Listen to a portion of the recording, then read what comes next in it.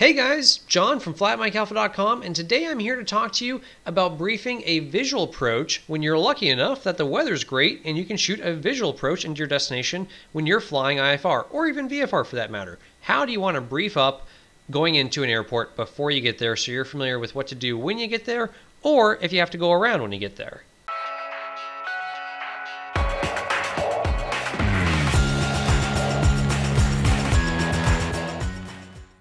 So this is part 2 to our visual approach brief. We went in a little more detail before going into Venice on runway 31 on a GPS approach. Here's doing an ILS or localizer approach. Same basic principle. We're just pulling a few key data points to get us ready for what we're going to do when we shoot this visual approach. So the weather's great. We're coming in from out in the east somewhere here. So we're figuring we're just going to get vectored around, and once we call the airport in sight, we'll be clear for the visual. Terrific. So we might have dialed in direct frugal or something as a standby as we're getting vectors, just for situational awareness in our GPS, just to keep us aware of where we're at in relation to the airport and the approach. Anyways, we're going to start briefing this top right, and it's going to go something like this. We're doing a visual to runway 14 today, Sarasota Bradenton International SRQ. Plates valid from the 5th of January 2017 to the 2nd of February 2017. That's good. Our final approach course inbound is 139. Runway landing, distance available 7,540 feet. Touchdown zone elevation 23. Airport elevation 30 feet. And traffic pattern will plan for 10:30 on that. Coming in from the east, we'll come around. Once we call the airport in sight, we'll be on a left base to runway 14.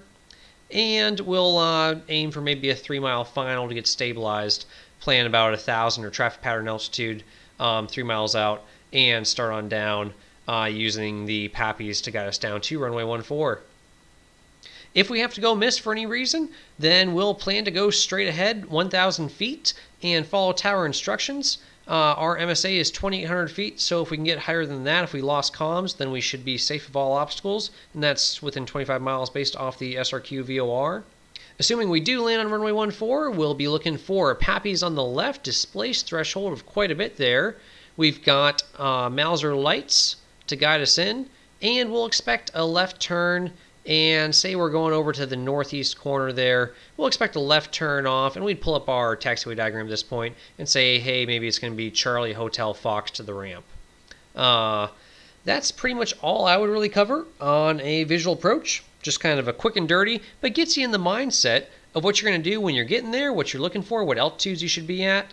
If you're flying a high-performance airplane, it really helps you stay ahead of the airplane, knowing what altitudes you should be at, how far from the runway you should be, and what to do if you do have to go missed, and what to expect when you do clear the runway, so you're not behind the airplane and kind of thinking when you really should be flying instead.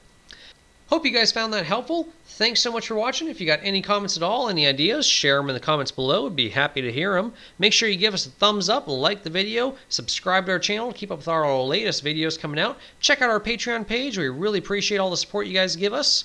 Every little bit helps. And remember, if you can't fly every day, then fly at MikeAlpha.com. We'll see y'all next time.